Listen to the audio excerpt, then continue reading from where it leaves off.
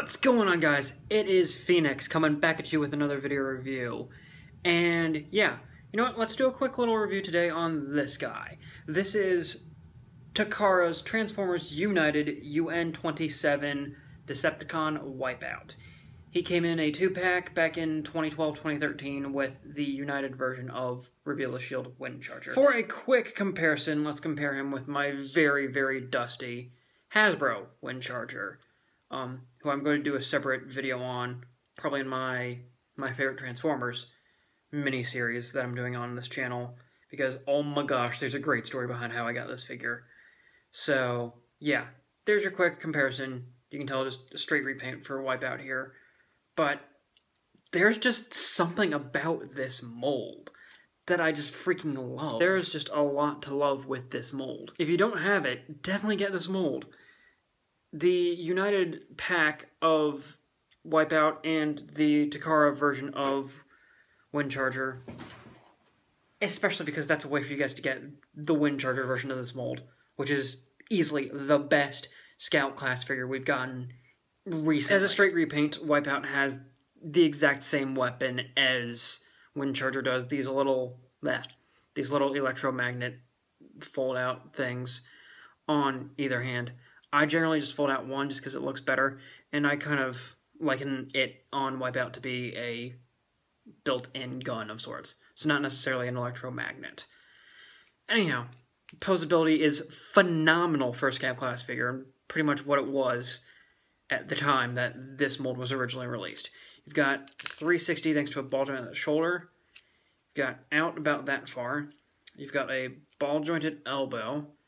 Got posability here at the wrist due to the weapon gimmick, which you may or may not have seen. Basically, if you have the weapon out or the wrist out, you just fold the other in like so, and the wrist or the weapon pops out. You don't have waist posability. You do have a little bit of back at the leg. It's blocked by this, which kibble, not really, yes, maybe, I don't know. I don't consider it kibble. You got that much forward at the leg, you've got a bend at the knee, you got a posable kneecap that's due to transformation, and you've got a really nicely done foot. If you look in here, I'll show you on the back of him, you've got that ball joint right there, but then you've got a hinge right here where the foot actually connects. So that definitely allows you to get him some really dynamic poses. And that's for the mold in general, not just Wipeout here. Then lastly, on the head, you've got a ball joint, so it's got a nice 360 range of movement, although it is a little bit limited by this flap right here. Let's get to the close-ups, shall we? Let's. Getting a little more up close and personal with Wipeout here, you can see some of the just phenomenal molded in detailing with him. And yeah, he is largely black and gray with a little bit of almost midnight blue, but just so much great detailing throughout this figure. Oh my gosh. And I like how they used the shinier version of the blue on the forearms and the head to paint the windows right here. Really nice touch. Nice Decepticon tampograph right there on the hood chest. And yeah, just for the sake of the thumbnail, there's a better shot of the head sculpt just up close and personal.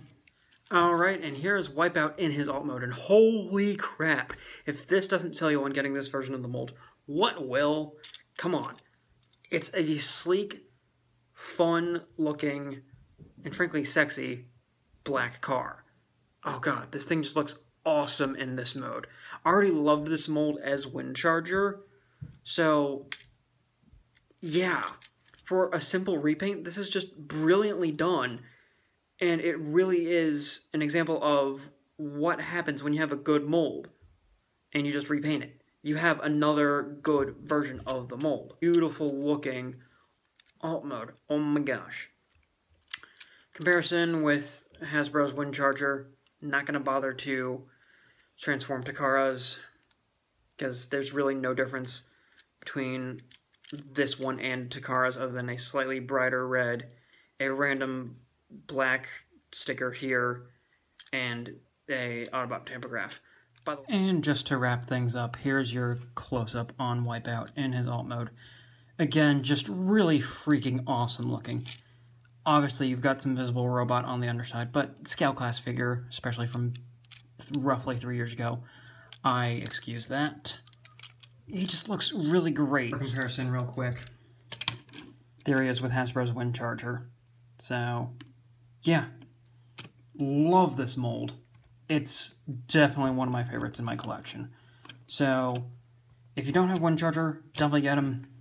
I would put the 2-pack with Wipeout here on your wish list if you're looking for a fun Transformer this holiday season. But that's just my recommendation. In a nutshell, you have to get your hands on this mold. It's just an awesome, awesome mold.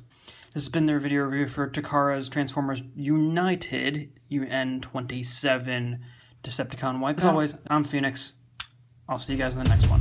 Thanks for watching.